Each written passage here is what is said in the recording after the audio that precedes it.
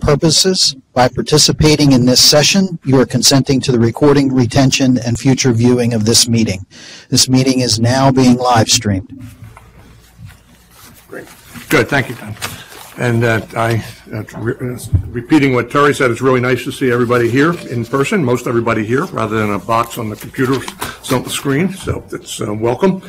And Terry, may we have a roll call, please? Yeah. Jim? Oh, Jim. Sure. All right. Chair Becker. Here. Senator DeSanto. Here, but not connected. Still counts. Your brain is engaged. That's I'm good. engaged. Okay. Chairman Philman. Chair, chair, yeah. Here. Representative Frankel. Designee until the representative appears Okay, got it. momentarily. Okay, good. Treasurer Garrity. Here. We're getting the voice recordings here. Senator Hughes. Matt Lindsay on behalf of Senator Hughes. Okay, Matt, welcome. Thank you. Mr. Jordan. Here. Representative Schimmel. Here. Ms. Soderberg. Here. Yes. And Mr. Thal, he said he was going to be, he had a conflict, so he's not here. Mr. Thal? Nope. Secretary Vag? Here. Secretary Vag this morning? He's online. He's Not online. here? Oh, is he going to be online? He is. So let's put I'm this- here. Okay. Okay. So we're going to put the sign, just so everybody knows it's Secretary Day. Okay.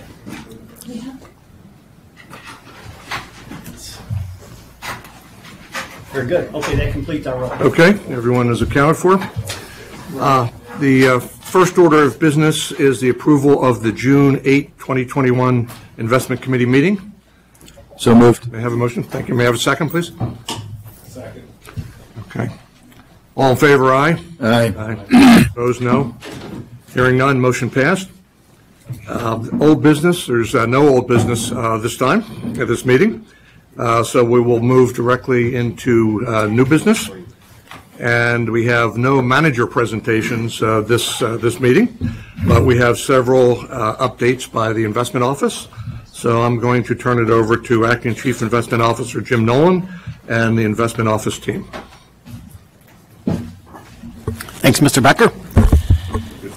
Present with us also from the investment office today, Bill Trong, our Managing Director of Public Markets, and Jared Snyder, the Portfolio Manager, supporting Bill to address any questions that may come up with the reports that were put together in the first two presentations here that you'll find in Section 5A in Board Docs.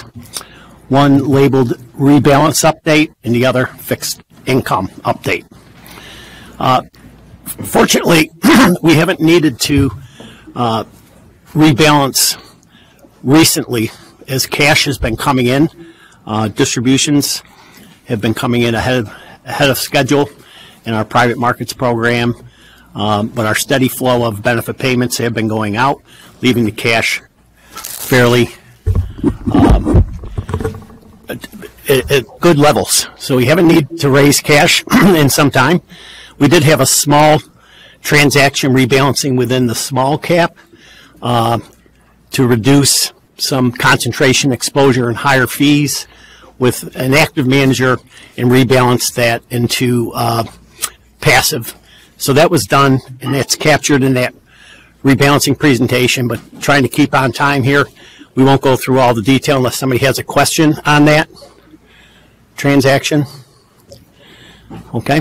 And then secondly, as you're aware, the prior CIO, Seth Kelly, had spent a fair amount of time educating this board on the importance of liability, or thinking about the liability while you're thinking about your investment decisions. And we embarked on a modification of our fixed income structure. So that's been ongoing to minimize fees and transaction costs. We're working into that allocation over time, about 18 months it will take to complete, but you'll see a recap labeled the Fixed Income Transition Update in Section 5A. That's routine. It's been going on the same, just a measured pace. But if there's any questions on that, we have the team here to address them. Okay, no questions on that. And we welcome Callan to the room. For those of you who may not met Tom Schingler and Jay Koppler, Jay flew in from San Francisco. You could have used Teams, but he just couldn't bear the opportunity to miss the opportunity to come into the boardroom. So, so thanks for coming, Callan and Jay, for making that extra trip. Okay, if there's no questions on those first two presentations, we'll move on to Section 5B in Board Docs. And there we have an asset allocation discussion. And Kelly, do we have the revised live stream presentation available? And if I could direct you, Tom Schingler and Jay will talk about that, but if I could direct you to page 9 of that presentation for just a moment.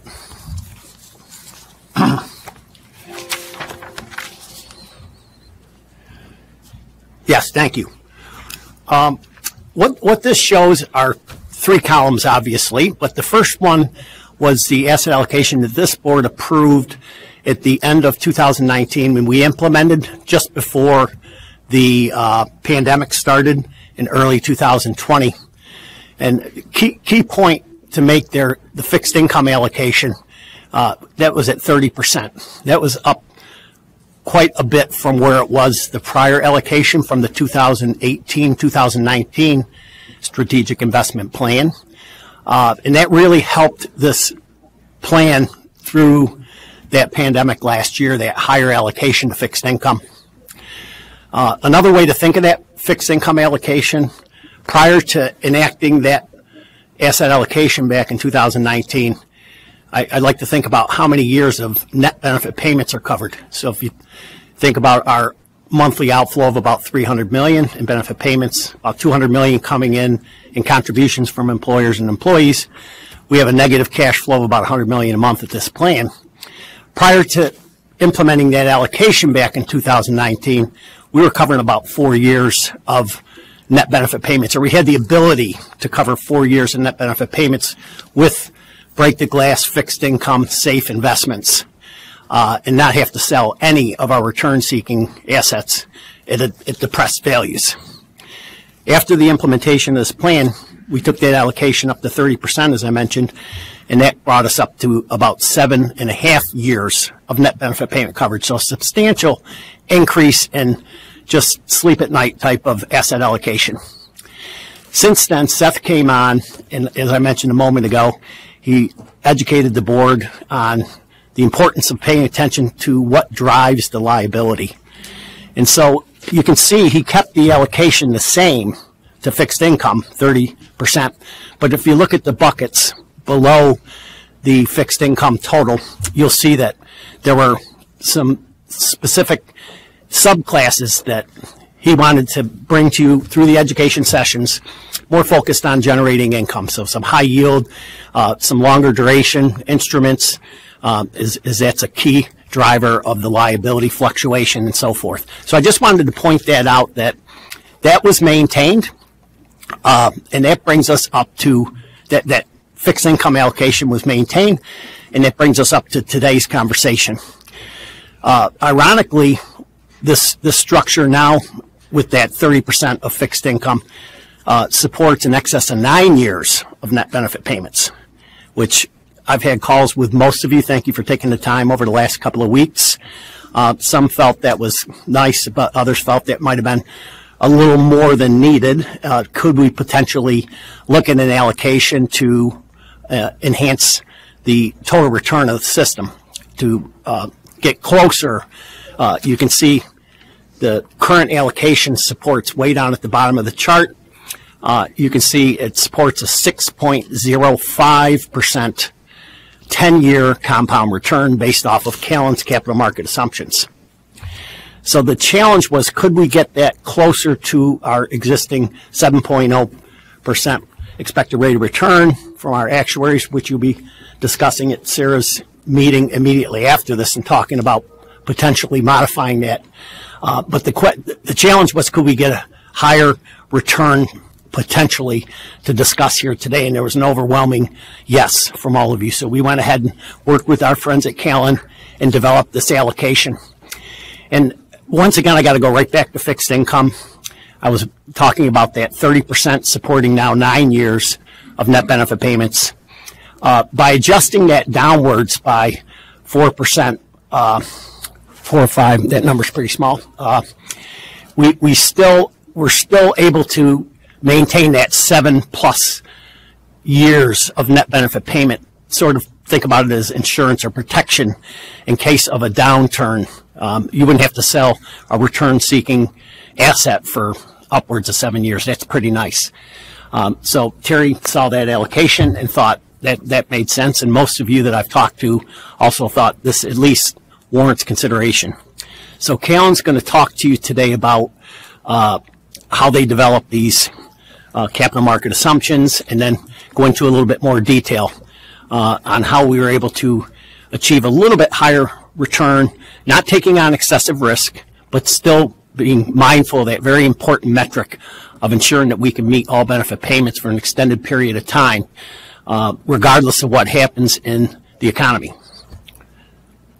Are there any questions at this point? If not, we can turn it over to Tom Shingler and Jay Koppler. Do you want it back on page 1, Tom? I had us down to page 9. 3. Let's start. We could start. First of all, good morning, everybody. It's nice to see you all in person. I've watched you through a little tiny screen over the last year. Is this on now? It is. I'm sorry. Thank you. Tom and I will probably tag team this, if that's okay. If you go to slide 1, I'm not going to go through this in detail. We already spoke to this in April, right? There's a big eye chart here, but this is the backdrop, so you know what we're talking about. I think it's actually more important if you move to slide 3, please. Slide 3, we'll discuss what did we do and why.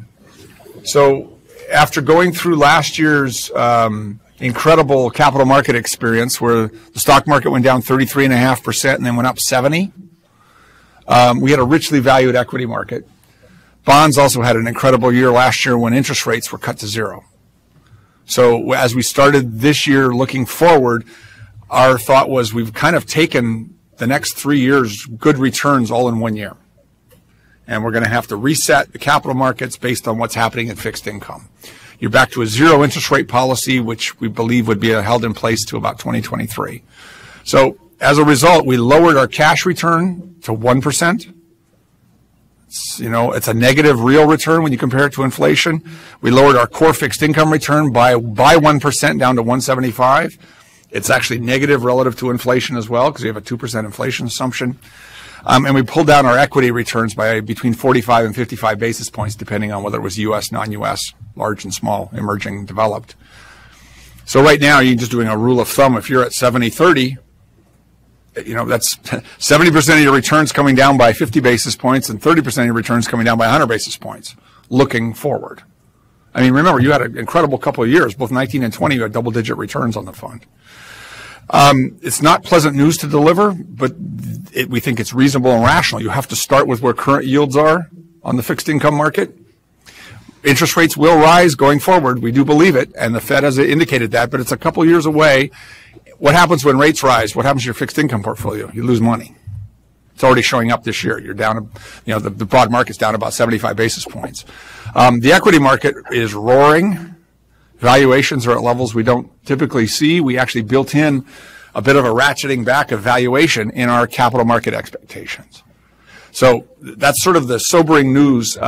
It's Tom and I have been going around to talk to clients and saying, congratulations, you just had probably some of the best capital market results you're going to see.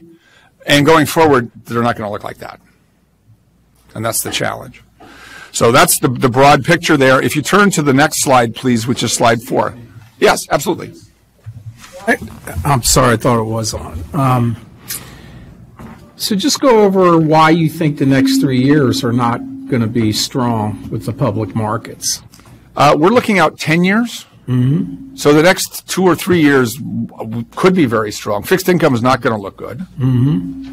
Rates have already risen on their own without the Fed making any move this year. You've seen that loss in the capital markets.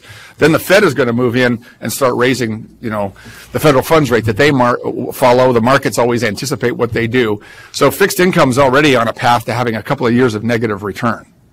Okay, just in the next 3 years. For equity results, there's no reason why it can't run hot for the next 2 years. I'm totally in agreement there. But over the 10-year period, there's going to have to be a rationalization of valuation. I mean, we're at levels that we haven't seen, even back to the dot-com bubble. And how does the market adjust? Well, it brings prices back in line with underlying fundamentals. And so you can build up an equity return based on, okay, what are your expectations for GDP growth? That can drive assumptions for earnings. Earnings are really important for the stock market. You could add to that an assumption for inflation. You can add to that an assumption for the return on free cash flow. That sounds exotic. Think of it as dividends for the most part, right? And then you can add to that, what do you think is going to happen to valuation? All right? So GDP growth expectations for the next 10 years, not the next year or two, but the next 10 years, we're at 2 to 2.5. Then you add another 2% for inflation on that, you're at 4.5 or 5, roughly speaking. You can add a dividend yield of about 7, or about 2, you get up to 7. But then we think the markets are richly valued, and we've taken 50 basis points off compounding every year for the next 10 years. Now you're at 6.5. And as conservative as that sounds, we are the most optimistic forecasters out there. All right. I understand what you're saying. I don't necessarily agree with it, but that's not for this discussion, I guess. Sure. And if it gives you any comfort, one of the things we do when we do our forecast is what are other people looking at and forecasting. We do it after the fact. We don't try to tune ours to theirs. And if you look across people who forecast for a living, like us, people who manage money and do forecasts, they have a different perspective, and people who sell forecasts, who don't have a stake in what the outcome is. For equity results, we're probably a little more sanguine than most. For fixed income, we're in line with everybody. For inflation, even though you see what's going on in the market with a lot of concern on the headline level, 10-year forecasts for inflation are still pretty low, somewhere around 2. We're not really an outlier. And I'm not saying the safety in the herd, but we're also aware of what others are doing. All right. Okay? Jay, one question. We're looking out 10 years. Yes. When will we do that again? Next year. We do it every year. We'll change these projections. Yeah, and we try not to change them a lot. I mean, these are our projections, this chart here, over the last 30 years. And the challenge is when you've been around as long as we have, you've been around long enough to see how good your forecast is, right? And individually, each asset class, the forecast, will miss some 10-year periods. But as a cumulative group of, what does a portfolio look like? I've been very surprised at how good they've been. We'll be within 50 to 100 basis points on a 10-year basis for a projection. Yeah, good. Thank you. Other questions on this before I move on? Okay. If we move to slide 6, there'll be one more big picture thing that we'll discuss here. This is a thought exercise we go through every year, and it started with a question asked by one of our fund sponsor clients like yourself a couple of years ago, which is, look at the rightmost chart. What do I need to do to get to 7%? And given our expectations now, you need to have a portfolio that's almost all growth. It's a pretty challenging picture, given what I just described. So 3% in fixed income, everything else is in growth assets. What if you had asked me that question 15 years ago? You have projections from 15 years ago, don't you? We do. You get a portfolio that's 2/3 fixed income and still get the 7%. Remember, yields 15 years ago were substantially higher than where we are now. What about 1991? Well, the yield on cash was about 6.8 in 1991. So you could get the 7 without a problem. Now, was that what people were shooting for? If you go to the next slide, look at real returns. What if you're trying to get to 5% real? Well, back in 1991, you would have needed half in fixed income and half in growth assets. Because inflation was a lot higher. So to get to that real return. But you look all the way out. The way to read this is over the last 30 years, and this has been your experience as well, to get to a desired return, you've had to take on more and more equity risk and have less and less protection from fixed income. And that's been one of the challenges facing pretty much all of our investors. And so the question when we first started working with you a couple of years ago was, do you really want something with 3% in fixed income? You'll have no protection in a down market. And that's how, as Jim was describing, how you ended up with adopting a different portfolio with perhaps a little more protection on the downside, moving to 30% in fixed income. And then there's been annual adjustments along the way. So to move to the punchline, back to the chart that Jim started with on page 9, again, the prior target allocation was really only a couple of years old. This was after we did a full asset liability study for you and the adjustment to a 30% in fixed income. And then as Jim described, the input from Seth over the last year led to the adjustment to the fixed income exposure. But if you look above the fixed income line, there was really just modest adjustments made. So private equity was brought down from 14 to 12. And then some other adjustments were made. Covered calls were added as a potential asset class funded from large cap. Okay. I know, Tom, do you have any other comments on that part? Yeah, I would say from the perspective, if you look at the prior target and where we were, that was the target that we modeled last summer, because you're looking at this every year, right? And expectations have come down across the board. So what we would have modeled last year versus this year, it's going to look lower across the board. And then we've got these incremental differences in equity and fixed income and illiquid exposure. I think what's key to keep in mind here is if you look at the prior target versus the current target, that there has been a shift to a little bit more liquidity in equity. So if you look at what's happened with private equity, you approved a new target that reduced that from 14 to 12. And real estate was kept the same at 8 and private credit at 4. So the overall illiquid exposure did go down a little bit. And that was replaced with public equity exposure. Jay mentioned the covered calls, but there's also the introduction of microcap, which we're in a search for to hire microcap managers. So if you think about that, it's still keeping broadly speaking, the same level of equity exposure, but giving you a more liquid version of it. Whereas if you compare that target in the middle in the blue to the alternative target that we've got on the right, what's the difference there? There's some key points. One is that we're taking down the private markets even more, so real estate going from 8 to 7. So you get, if you look back to the target last year, you had 26% in the liquids. This would bring it to 23. It does increase the public equity exposure. So this is taking public equity from 44% of the portfolio up to 50, and it's reducing the fixed income exposure by 5%. So what does that mean in totality? It means that this alternative asset allocation that you could potentially adopt, it's not a sea change, it's an incremental change from where you are today, but it is incrementally increasing the risk and return of the portfolio. So if we look at it from a range of return perspective, not focusing on just this 6.05 versus 6.22 10-year compound return, if you look at a range of returns, broadly speaking, what you'd expect is whether you kept the 7 target or you moved it down a little bit, your probability of hitting that target goes up a little bit. That's what you can expect. But there's trade-offs, right? So, for instance, we look at this in our deck in later slides.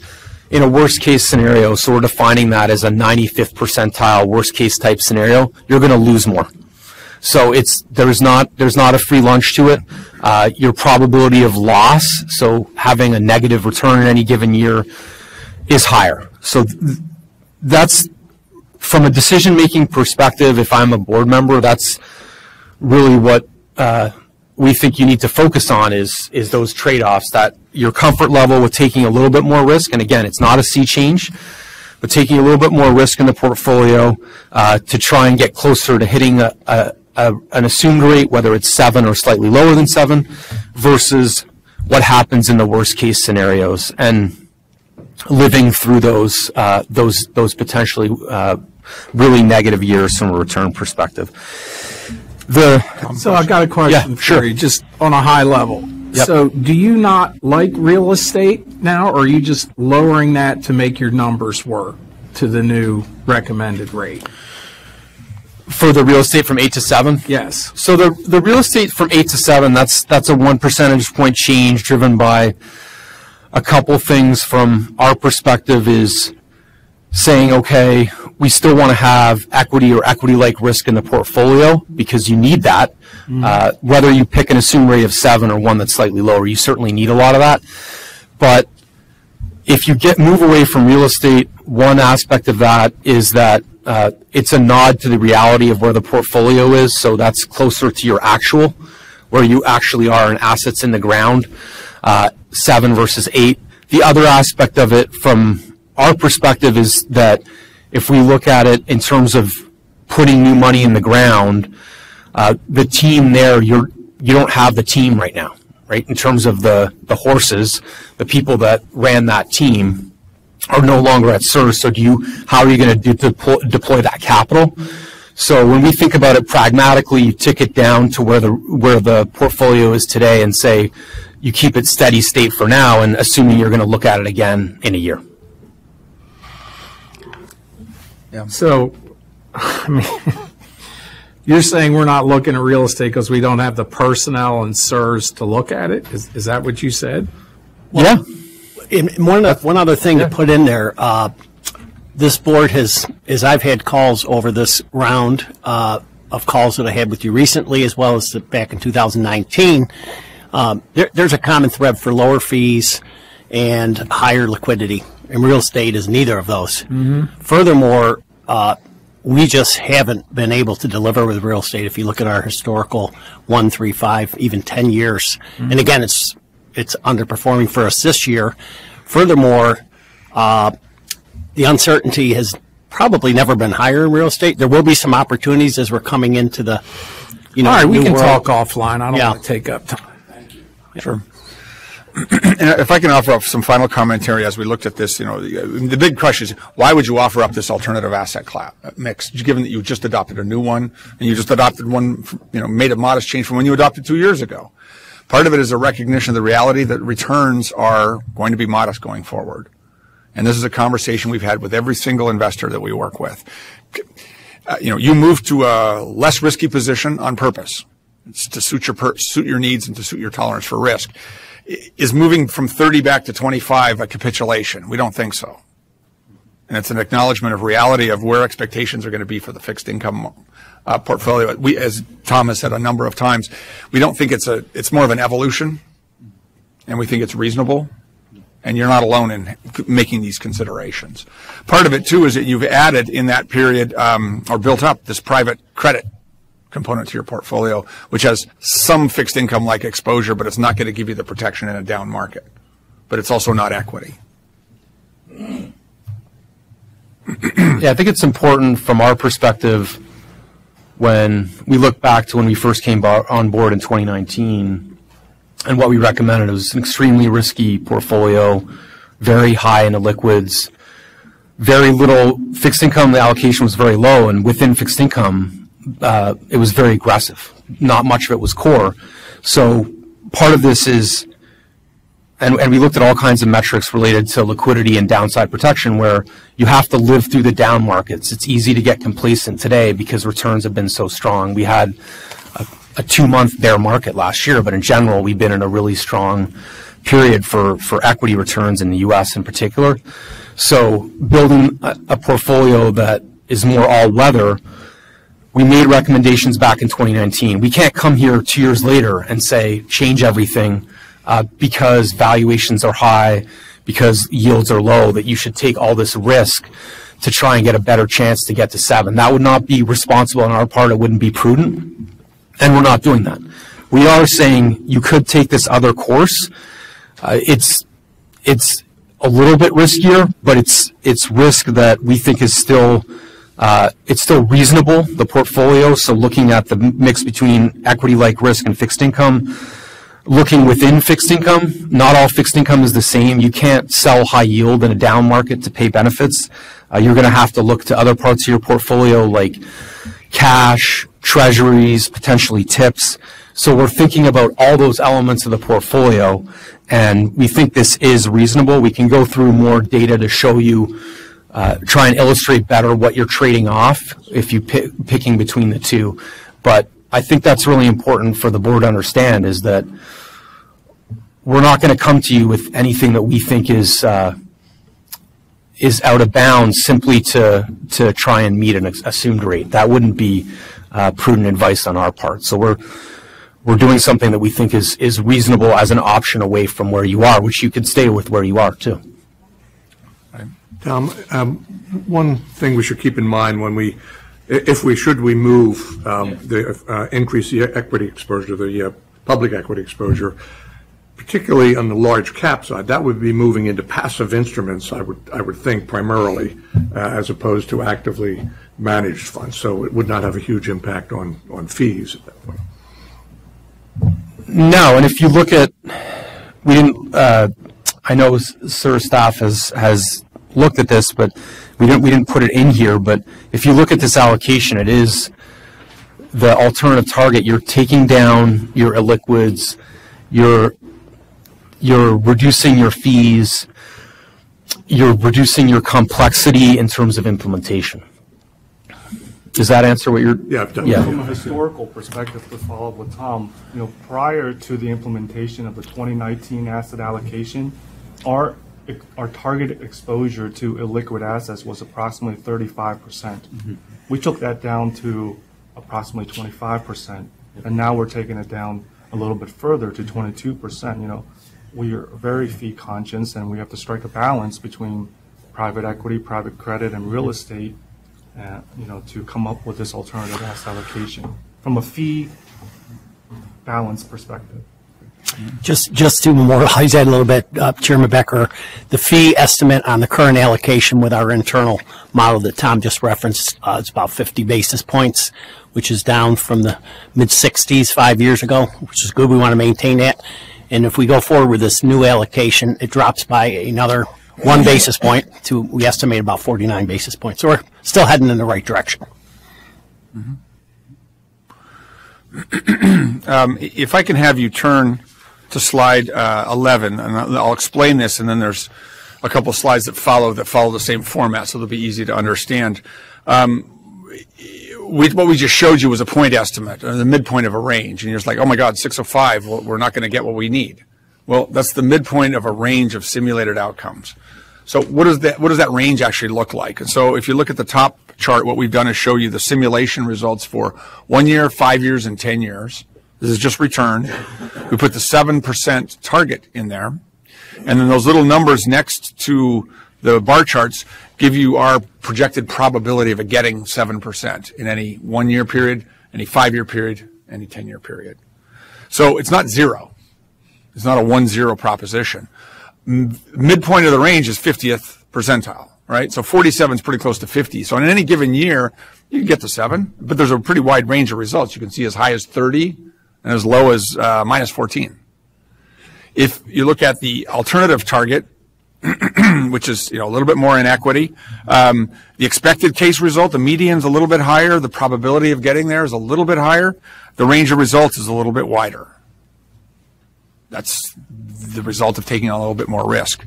If you move all the way out to 10 years, so you can see the probability goes from a projected 41% chance to projected 43. So it's modestly higher expected result in the expected case. And so that's, we like this way of looking at the world because it kind of gives you a flavor of, okay, well, it's not, I'm not going to ever get anywhere near my 7%. Well, that's not true. Okay, there's a range of potential outcomes. Yes. Just so I'm clear, so on the top one, current target 6.05 expected return. So you're saying you have a 47% chance of getting 6.05. No, of getting 7%. Okay. getting the 7%. 47%, or 47% of the observations will actually be 7% or above Okay. In 1 year. in 1 year. Yeah, and then the others are compounding over 5 and 10. Yeah, well, Yeah. I got that. Yeah. All right, thank you.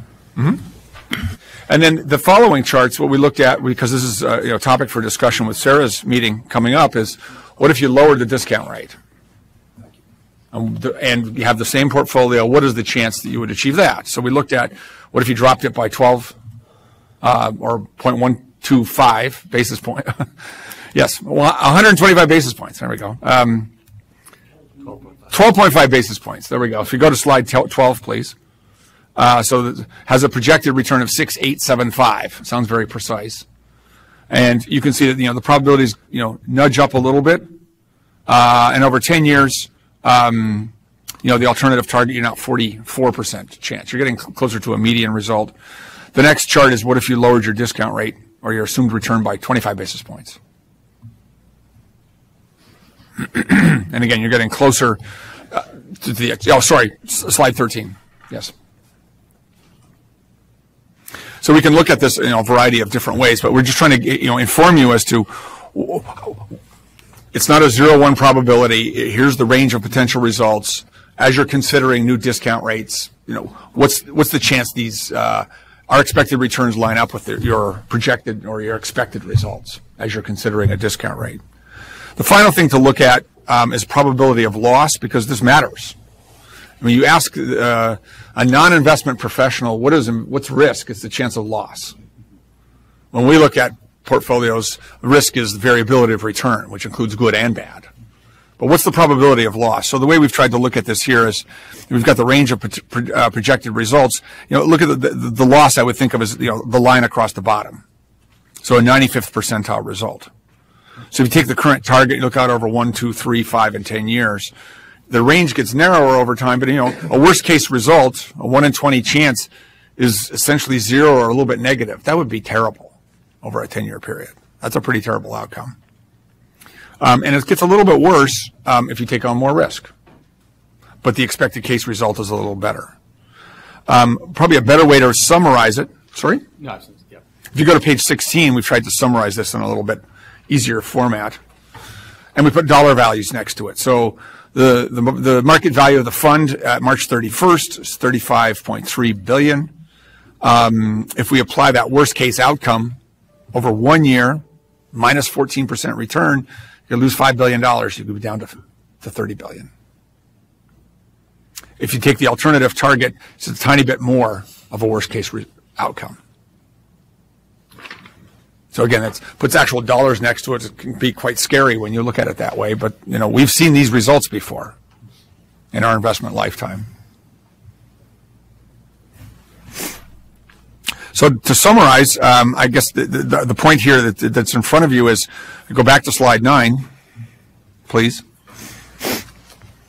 Looking at our capital market expectations, you have a current target allocation you just put in place. Our expected result for that is 6.05% return on a compound basis over the next 10 years.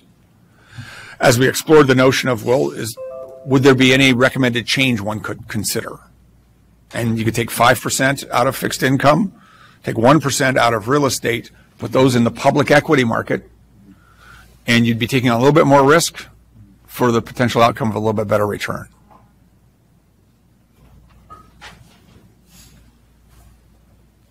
So, Jim, I don't know if you have any. Any further questions, discussion? Go to a motion then. But essentially, what we're deciding is to stay where we are or to move to this alternative. That's right. That's displayed on page 9. Yes, that's the decision. Yes. Before us. Any strong reactions either way? And just to be clear, the investment policy statement is in board docs for your convenience with the adjustments to the various asset classes that Jay and Tom just went through. So you'd be voting on adopting the changes that have been provided to you in that allocation or that IPS, investment policy statement, to get to the alternative allocation you see here, just to be crystal clear. So this is a recommendation to the board. The board will vote on this, and we'll have some discussion potentially around this in executive session. Because there's been no discussion at all, I mean, from their perspective, but, just how this affects contribution rates and, with employees and, how this affects our deal with PSERS, PASHE and Penn State and all that stuff. Senator, the next meeting, the Sarah's meeting, the Finance Member Services meeting, right. Korn Ferry's going to be in there talking to you specifically about that. And they have a sensitivity table showing both the percent of payroll that will be affected by making this shift. Okay. And also the funded status per Secretary Vague's request. Both those tables are present in there. Okay. And you'll be talking about that at length there. We just wanted you to know before you go into that meeting, and you're presented with these three options, maintaining the 7, dropping the 6 7/8 or 6 3/4, that there is an alternative allocation to close that gap a little bit. Right. And it can be done with reasonable risk taking, as Callan just went through. Yeah. Yes, Senator, I think the impact on funding status and contribution, employer contributions, I think that's tied into the assumption rate. Not the asset allocation necessarily of what we're so part of the conversation. Yeah, sure. Yeah. Glenn? Sure. And just to be clear, certainly there will be discussion, as there always is healthy discussion at the board, but it would not warrant executive session discussion on this particular matter, unless something else came up that was, more than what we're have on the table now. Yeah, and the way to think about this is when you're asked to vote on that recommendation that Korn Ferry is going to be presenting, or the alternatives, they're not going to recommend, they're going to offer alternatives. The way to think about this is the current allocation, whether you choose 7, 6 7/8 or 6 3/4, as Jay just outlined, you have a probability of hitting that one of those three returns with the 605. They're going to tell you that, Korn Ferry. It will work, but you have a better chance of hitting it, or maybe more often hitting it, with a somewhat higher rate of return. And that's what we've presented here as the alternative. So if this committee decides to go forward with that, it probably will be a more succinct conversation at the next committee meeting, if that decision is made in this room of which allocation you want to go with, one that's a little bit higher probability, a little bit more risk, a little bit higher return, or stay with the current. So I think that's what Glenn's getting to, if we want to. Sure. And just one final comment from me is, over the past few years, what we've heard from the board is they like staff to come to the table with alternatives. What can we consider? So that's exactly what Jim is doing here today. We had a discussion, and so it's really just a matter of, there are other ways to do things, and we take that duty seriously, and just wanted to present an alternative for the board to consider now or in the future. Good. Okay. Anyone else? Then okay, we have a motion. Then allow me to read the motion. And a motion is in order to recommend that the State Employees Retirement Board adopt the alternative target asset allocation policy and corresponding updates to the SERS Defined Benefit Plans Investment Policy Statement. The revised sections are in the attached meeting material entitled DB Plan IPS Update 7/28/21 PDF. Okay. Any further discussion? Okay. May I have a motion, please? So moved. Okay. Thank you. We have a motion. May I have a second, please? Second. Second. Okay. We have a motion and a second. And any further discussion before going to vote? If not, Jim, could we have the roll call, please? Yes. Okay. Chair Becker? Yes. Okay. Senator DeSanto? No. Representative Frankel? Yes. Treasurer Garrity? Yes. Senator Hughes, or Dan Ockel on behalf of Senator Hughes? Matt Lindsay. Oh, Matt. I'm sorry. My bad. Okay, Matt. I'm not used to you, Matt. Okay. That's a yes. Mr. Jordan? Yes. Representative Schimmel? Yes. Ms. Soderberg? Yes. And Mr. Thal, did he happen to join? No. Secretary Vague? Yes. Thank you. Jim, I'd like to vote if I could. Oh, did I miss? Possible? Yes, you did. Oh, here you are. Yes. Chair Feldman, Aye. you moved it, so I guess I know I haven't been here for a while, but sorry about that. Okay, we have all yeas, 1 no, and 1 absent. That's it. Good. Thank you. Okay, motion carried. Thank you. Jim? Okay. Thank you for your attention to that, and again, Callan, for putting together that on sort of short notice and making the trip. Appreciate it. Okay, so that's the majority of the heavy lifting for this meeting, and now we're going to go into some, call it housekeeping, where we have a series of meetings coming in front of us on these next couple of topics. So Jeff Meyer, our Managing Director of Operations, is joining us from the great city of Pittsburgh, and he was able to come in person today, so thanks for making the trip, Jeff. He's going to be covering the next 2 topics, the first being Funston was retained. Chris Houston and company had conducted a update for the fiduciary process that we have, and we did a RFP, and Funston was selected to do that, and they went through over a period of a couple of months, I believe, by the time they talked to all of us and collected the information and put recommendations together, which you've all heard about. And then at the last board meeting, they were delegated to the various committees. And then Jeff and his team have been working on all the Funston recommendations that are going to be covered by the investment office. Just at a high level, the documents out there with all the target dates that Jeff has committed to, and we're going to hold you to them, Jeff.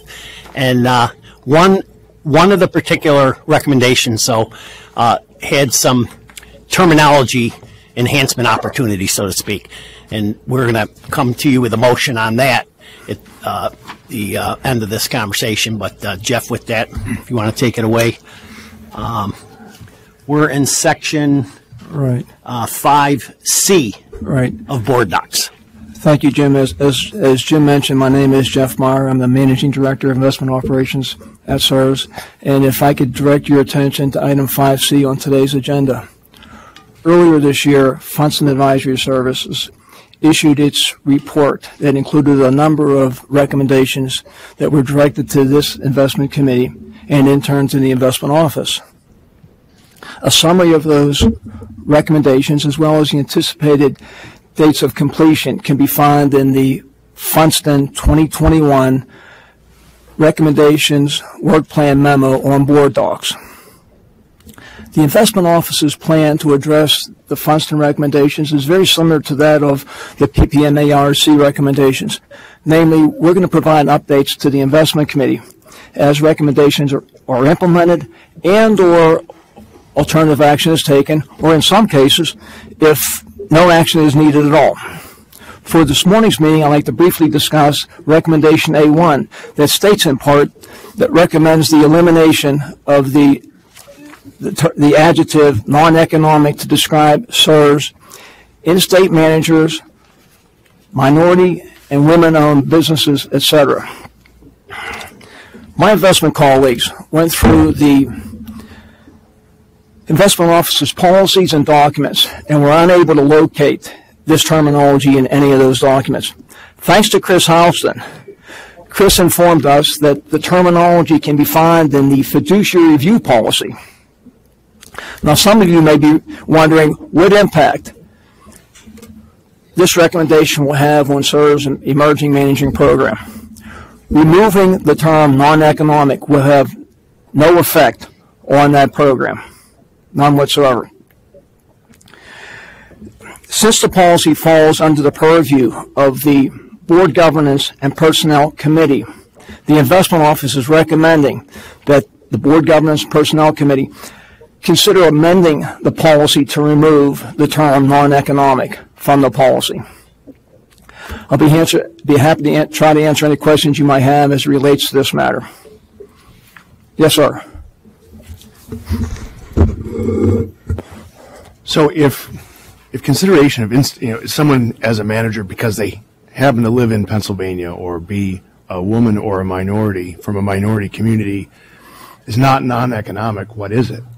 How do we differentiate when the board is making determinations on factor? We have a fiduciary responsibility to make sure that we maximize the income for the benefit of both pensioners and taxpayers. So if we're making determinations on basis of things that are not impacting that objective, how do we differentiate when we select someone because they happen to live in Pennsylvania? Representative Schemmel, that's a great question. And my understanding is that with all else being equal, we're going to give the nod to the in-state manager or the minority or women-owned businesses. All right. My colleague Bill Trong and his team are in the process right now of reviewing additional managers that will fit the bill and provide SERS with the required risk-adjusted return that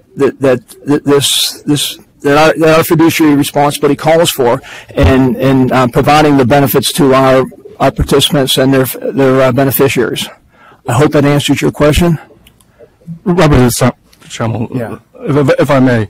So in our source code, there is a section in the code, it's been in there, I don't know how long Joe may remember, but forever, that the board may, when possible, and this is also in our investment policy statement, when possible, we consider our PA investments or investments that will benefit the Commonwealth of Pennsylvania, all things being equal, that we meet our fiduciary duty, that we evaluate, the people, the process, the philosophy, strategy, opportunity set, scale, everything there is involved. But all things being equal, there is a section in the code for specific that we should consider PA types of investments.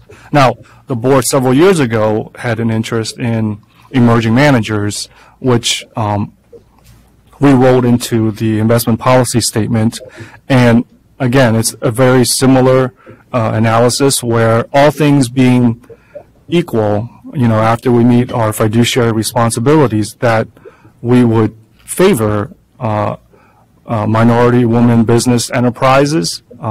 But, so far we have two in the emerging manager program with total assets of, I think, $550 million, actively managed because it's international small cap and emerging markets. We are looking at other strategies based off of our asset allocation with U.S. microcap.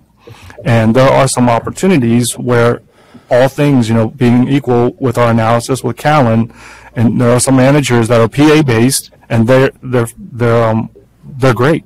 I certainly understand that. I'm just wondering if we don't. I mean, that's a non-economic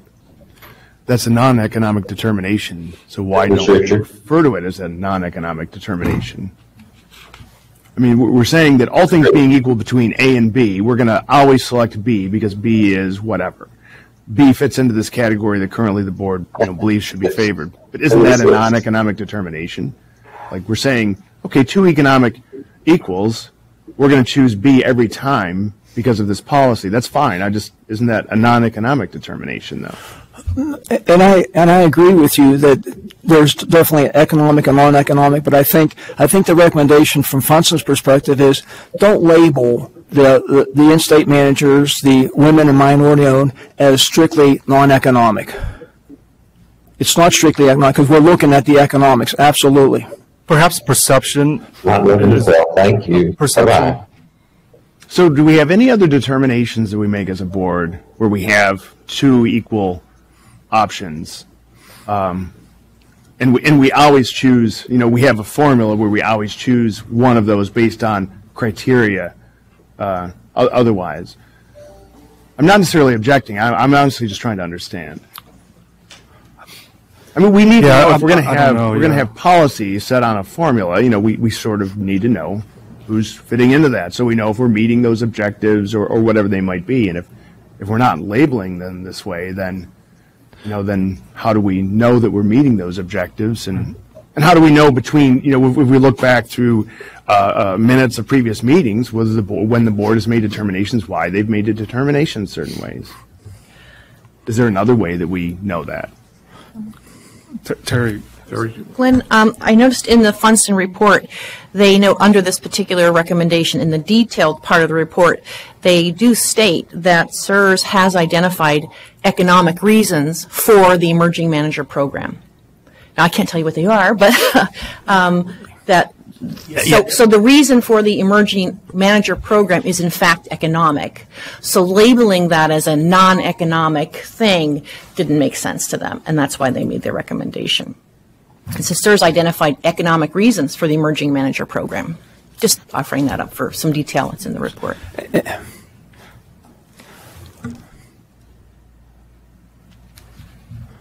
Anything? Are there any other questions? I have a question, if I may. Yes, Treasurer. Do you consider veteran in that category as well? Veteran-owned? For the Emerging Manager Program, veteran-owned, I don't believe is part of the Emerging Manager Program as defined currently. Okay. But that is part of our process. We consider all these factors, especially in hiring personnel in the office. That's definitely. I think as it stands now, it's not incorporated in it, but it's certainly something that can be incorporated in it. Absolutely. Assuming, there's economic reasons, and then you get to the non-economic reasons, what's the order of decision-making there? My question is, if you are in-state or out-of-state, does in-state, is that the first decision, and then you get down to women or minority or? No, we engage with the investment consultant first, and then we take a broad swath of opportunities in the area, fixed income, equities, whatever we're looking at, and come up with criteria to narrow that list down from hundreds of managers to 10 or so with returns, risk, fees, and all those types of things. Is there, when you rate these, is there a number that you go down through? My question is simply, are we valuing in-state managers? Is that a higher decision parameter than the assuming economically the same, to try to drive business to Pennsylvania? No, the search process starts with the economic decisions. Right, I get that. And then if let's say the economics are all the same, correct? Okay, and you have the first decision here is in-state or out-of-state. That's what I'm trying to understand. Would the out-of-state go away right away? No, the analysis would get deeper and try to take a list of hundreds to maybe 10 or 12, and then it would be narrowed down further because of calls that we do, diligence calls, and personnel turnover, breadth of team, all these things, and the list keeps narrowing down. Then when we get it down to a subset that any of these managers appear to be good, in fact, we might even hire a couple of them, especially if they have uncorrelated excess return generation capability. It's diversification. Right. Then if one of them happens to be in one of these categories, or two of them or whatever, we would prefer them over another that didn't have those attributes. But it's all driven by the fiduciary standards first. Very clear on that. Bill, anything else I missed? That's absolutely correct. Everything is driven by our analysis and the economic component first, and then all things being equal, that the board has expressed their interest in PA-based investments and minority woman business owned in the Emerging Manager Program. That's in the policies that was adopted several years ago. If there are, that's where we're at. Jim, when we're reviewing investment opportunities, I think what you're describing is graphically illustrated in that inverted triangle graphic that you do that starts out with a large universe of opportunities and narrows them down to where you get to a manageable handful. Is correct? That's what you're Exactly. Okay, thanks. And the consultants help us with that. They have vast databases, and they meet with these managers on a regular basis, not just when we're doing a search. They already have an opinion, and they update them 2 or 3 times a year. They have calls and diligence visits as well.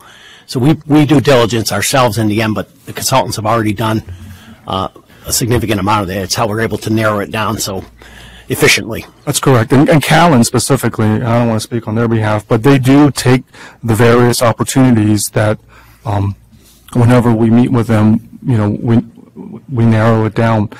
Their short list has to be approved by their investment committee within Callan, who's comprised of different leadership positions and expertise within the specific asset classes that we're evaluating.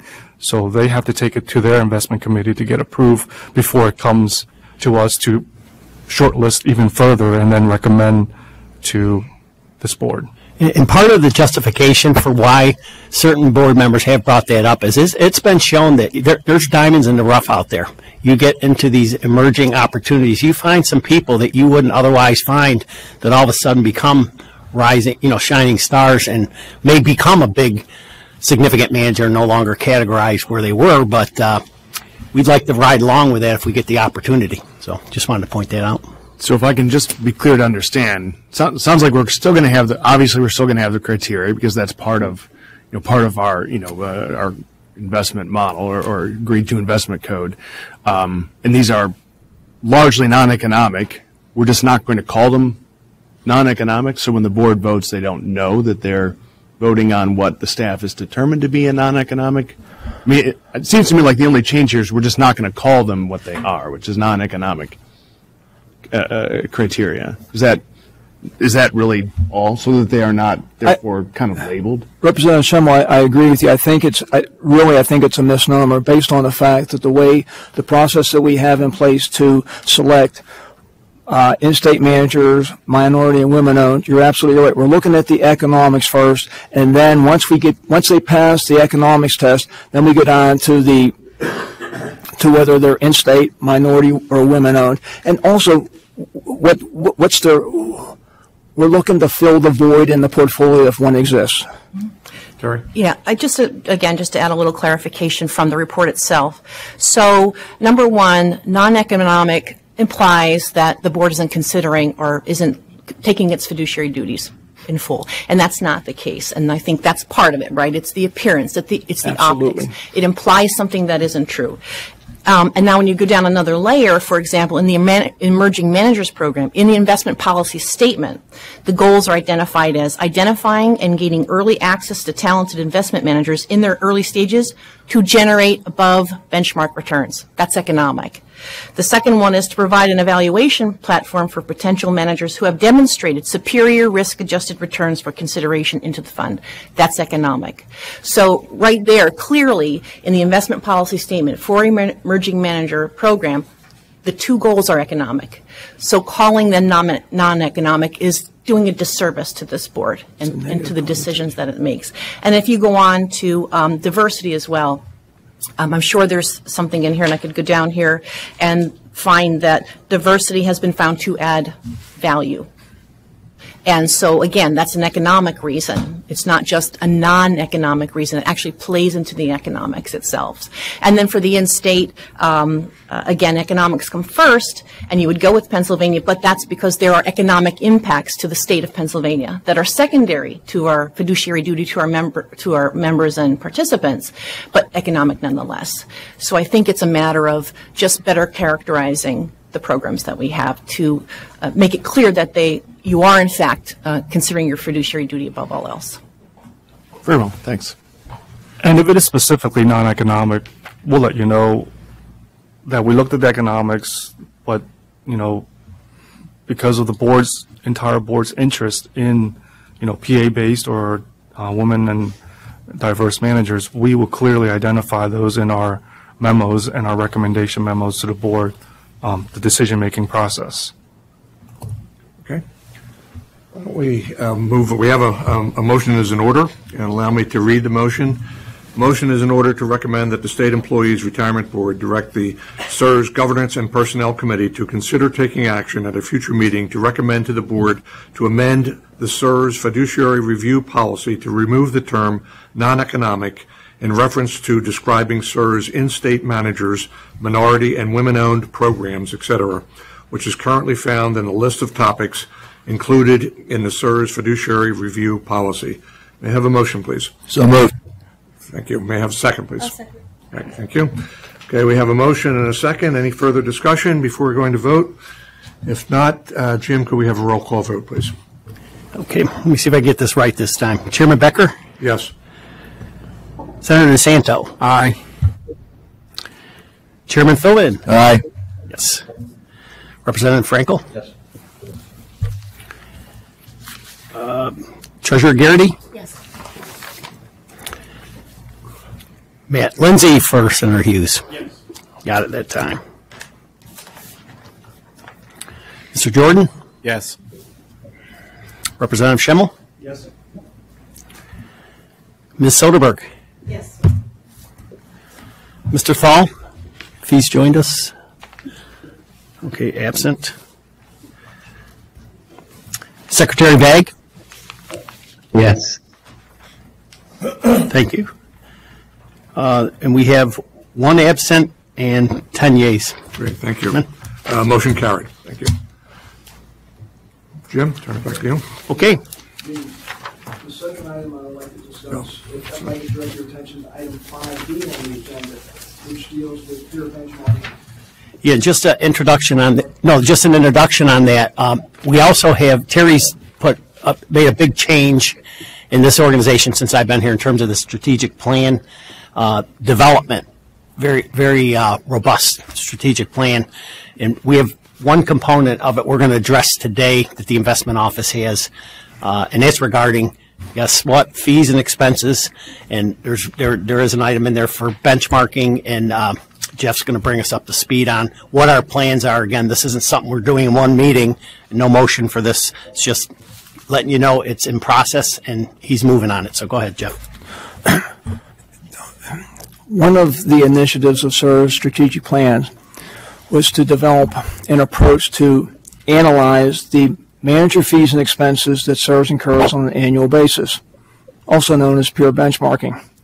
The investment office would like to move forward with preparing a report which includes each of the SERV's consultants, comparing the manager fees and expenses that we have incurred for the last couple of years with each consultant universe of manager fees and expenses, thereby giving this committee an apples-to-apples comparison on how well SERV's has been able to manage the fees and expenses that the fund's portfolio incurs.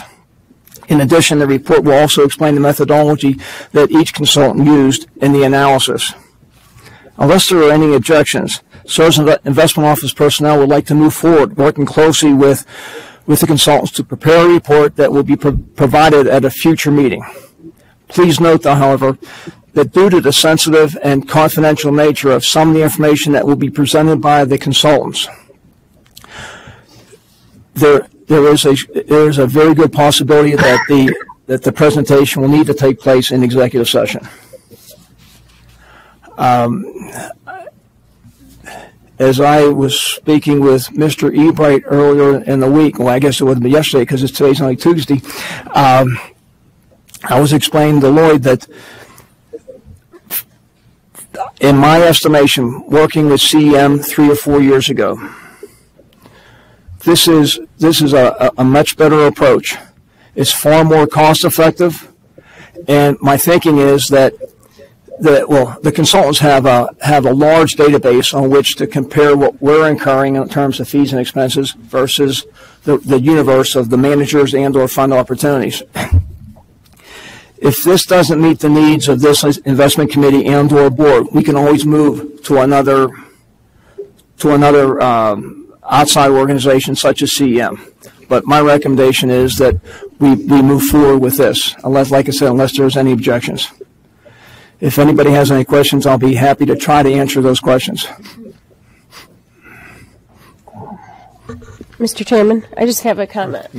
I think this will provide valuable information to the board, and I appreciate you proactively working through the strategic plan, Jeff.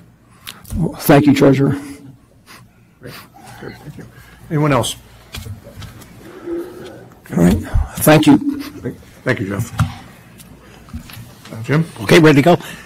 Okay, the last item on the new business section of the agenda. This is going to be a motion, once again, our last motion for today.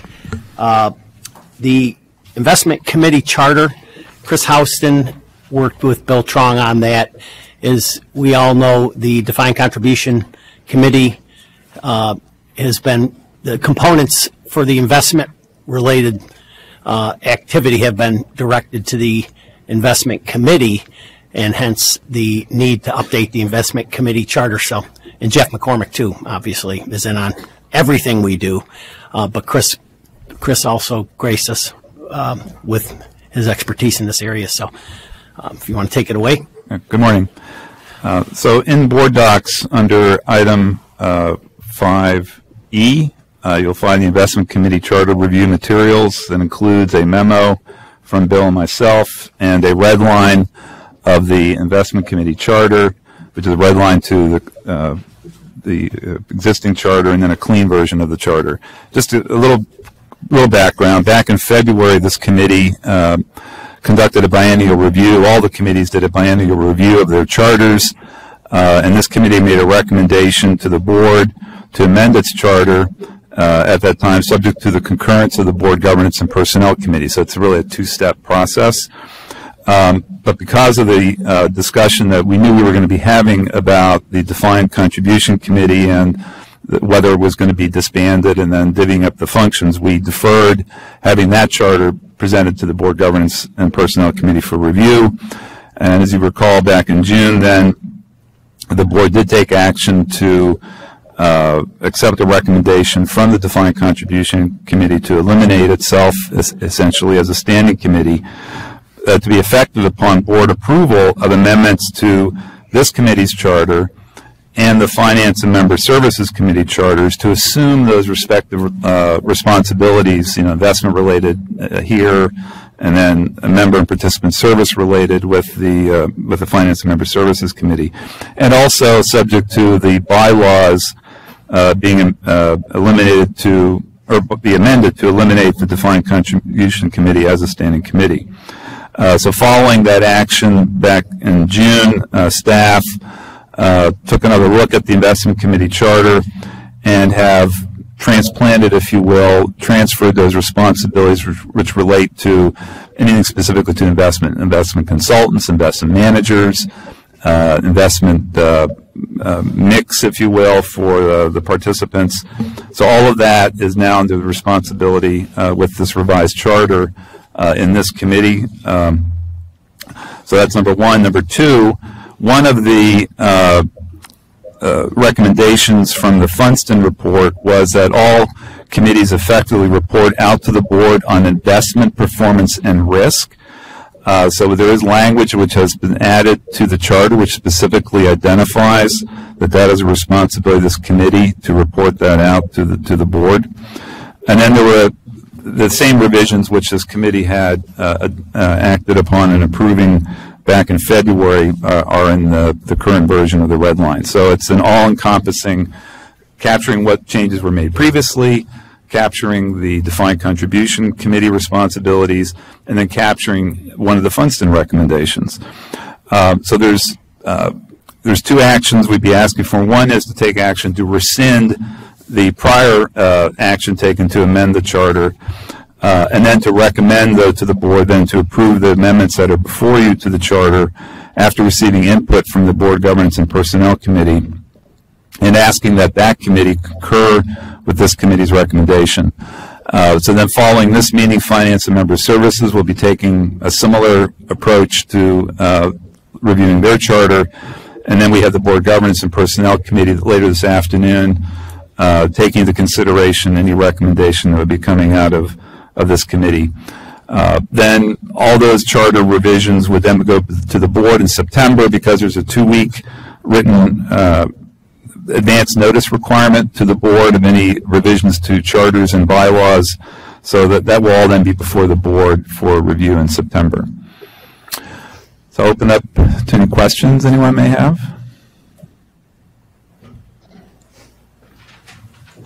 Okay, thank you. Okay, good, thank you. Okay, then a motion is in order. Allow me to read the motion.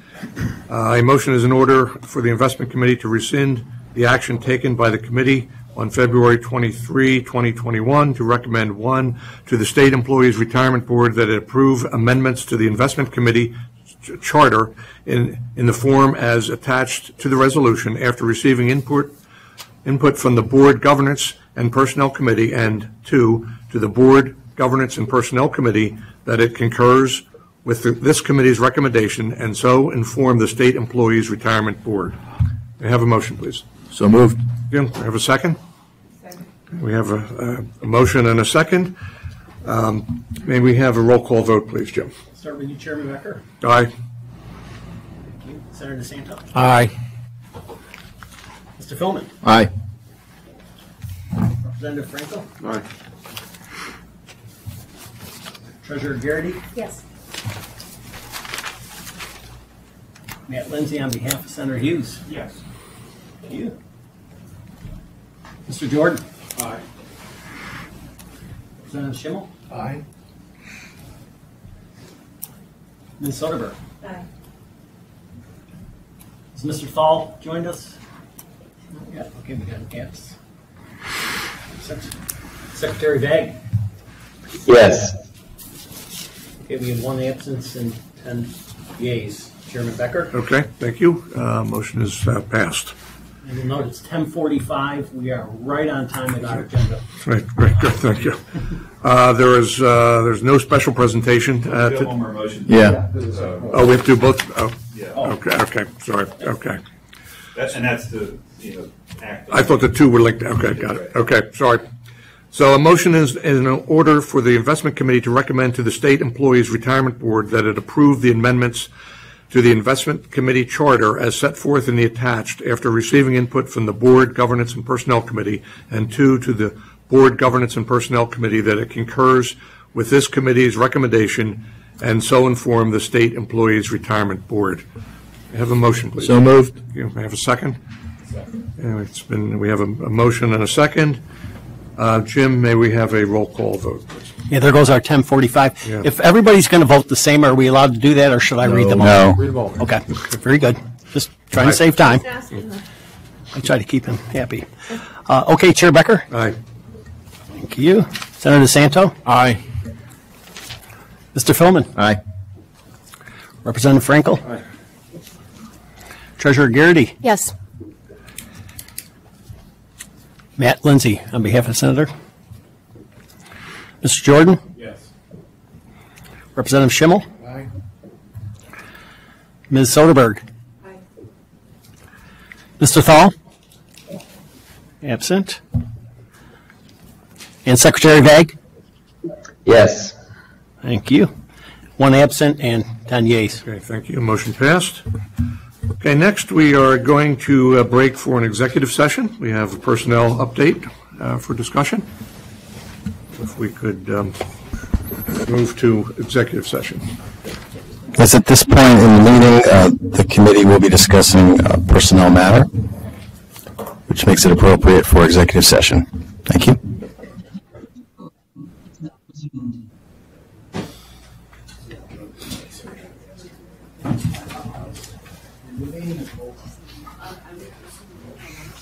Rose, can you let Katie back, please, to the old meeting?